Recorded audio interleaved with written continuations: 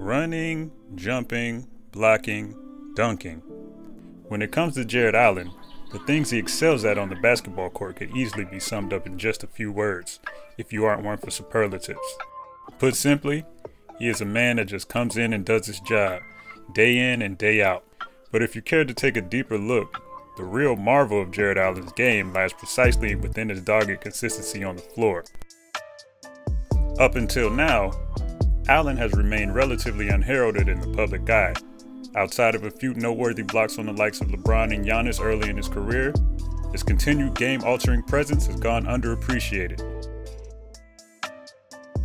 This underappreciation appeared to extend to the franchise that drafted him as well, who ultimately cast him aside in the final year of his stay there, opting to appease their two recently acquired stars by placing him in a bench role in favor of DeAndre Jordan, and ultimately trading him to Cleveland in their acquisition of a third star. Throughout it all, Jarrett continued to do what he does best, which is show up and get the job done.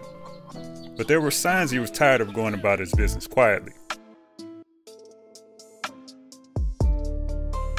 After his arrival in Cleveland, he continued to protect the paint and punish rims at a level that garnered him a $100 million contract extension this past offseason. Recently, however, the surprising success of Allen's upstart Cavs has made it harder for Allen to continue existing in the relative silence of past years. For Jarrett Allen, both his game and the talk around it are getting louder than ever. In this video, we will examine Jarrett Allen's continued growth as a player and why consistency is perhaps the greatest skill of them all. I've been working on that, whoever's listening. It is often said that the quickest way from point A to point B is a straight line, and Allen's entire basketball existence revolves around this theory. Whether it be obstructing opponents seeking lanes to the rim with his relentless rim defense, or creating lanes to the rim for his teammates via quality screens and intimidating rolls to the basket. On the defensive end, Allen is immensely valuable as a rim protector, continuously deterring opponents trying to make their way to the basket. Since he stepped in the league, Allen has been a fearsome rim protector, making life difficult for each and every opponent that dare put a shot up in his vicinity. Since his rookie year in 2017, he's had 4 seasons in the top 13 in total blocks and 5 seasons in the top 17 in blocks per game. His 4.3 block percentage is similar to the likes of noted rim protector Dwight Howard over the course of his career. Aside from the block rate, offensive players are down just as bad in shots that don't end up in a block. Over the course of his career, opponents have shot at least 9 percentage points worse within 6 feet of the rim when Allen is in vicinity. And in this season in particular, offensive players are shooting 17% worse within 6 feet of the basket when Jarrett is protecting the paint. He really doesn't like when people try to score on him at the rim.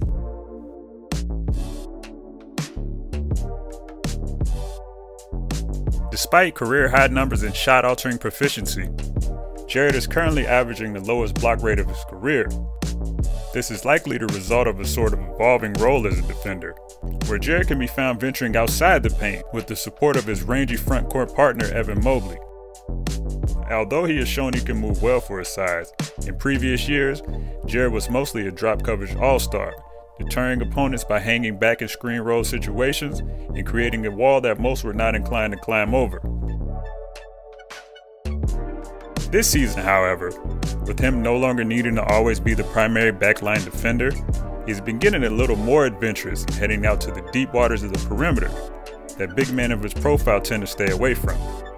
In these situations, Allen has shown good lateral movement and good hip flexibility that allows him to stay with offensive players trying to attack him off the dribble. He has also shown quick active hands on the perimeter, poking balls loose at opportune times. This has led to Allen becoming a more active playmaker outside the painted area, and has resulted in him putting up his best steal rate of his career thus far. The defensive future with him and Evan Mobley, who we'll discuss later, is most certainly bright. But now, we're going to talk about the other side of the ball, where Allen is making strides as an offensive weapon.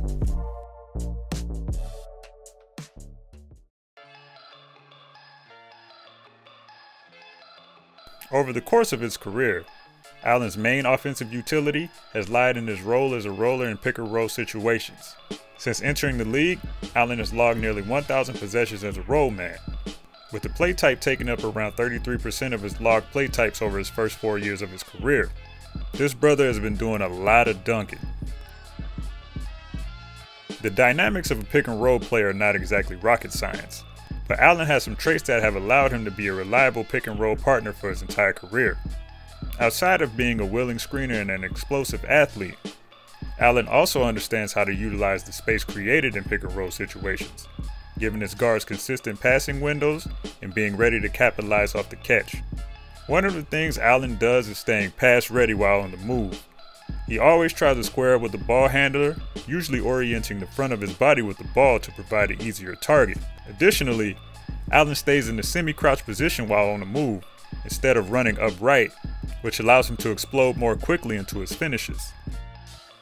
Although Allen has been a high-usage pick-and-roll player, the Cavs have lessened his frequency in this play type, and Allen has begun to explore different ways to put the ball in the basket. Given his athletic advantages over other bigs, Allen has been no stranger to using his speed to his advantage. Over the course of his career, Allen has consistently used his speed in transition as a means to create opportunities for himself at the rim. But with the Cavs, Allen has begun to leverage that speed in other ways on the offensive end. In off-ball screening situations, Allen uses his speed to make smart, decisive cuts when he finds gaps in the defense. He also uses his quick feet to create deep position in the paint for easy buckets. Even in situations as a ball handler at the top of the key, he is using his speed to create advantages when the opportunities present themselves, such as calling his own number in handoff situations. However, the place where Allen's quickness is being explored the most is in post-up situations. Now it sounds rather counterintuitive to mention quickness in the discussion about post-up offense, but Allen is finding success using his quickness to take advantage of post-up situations. During his time with the Nets, Allen was used so infrequently in the post that I couldn't even find synergy numbers for his first 3 years. Despite Allen's constant presence in the paint, he did seem to struggle in matchups with more bruising types down low in post situations on both sides of the ball. On offense in particular, Allen had a difficult time in finishing situations that involved off-the-dribble contact, particularly with his offhand, because Allen has a tendency to palm the ball in certain finishing situations, and the physical bumping of post situations led to some wayward misses in these situations that required more touch.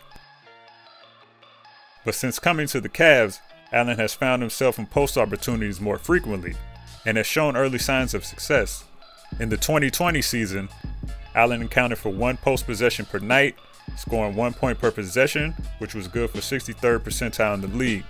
This season, Allen is averaging just under 2 post-up possessions per game, scoring 1.15 points per possession, which is good for the 89th percentile in the league.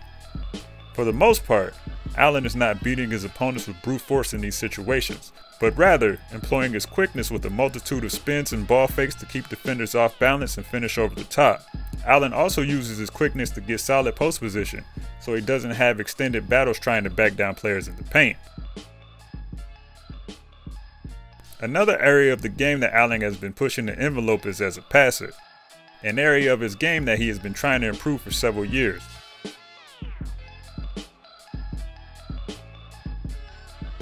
Now, it is unlikely that Allen will ever develop into a true dimesman, but there have been some interesting developments with regard to his passing, particularly in how it works in tandem with his front court partner Evan Mobley. They have a nice little reciprocal high-low passing game that will be interesting to watch develop in the coming seasons.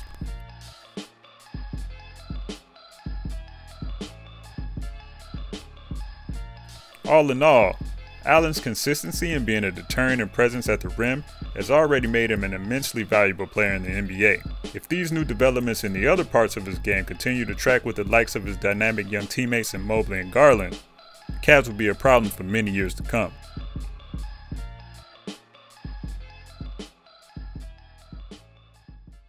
Team starting 8 out of their first 11 on the road. Lakers completely different. They're starting a lot at home. home. The lob and the jam. Be watching you with that tight shirt on down there calling the Cowboys game. I thought you'd be on the radio. So I'm Jamal Mosley, Nate Timmons, Brett Brillmeyer, a good young coaching staff. Mosley fires a foul line jumper.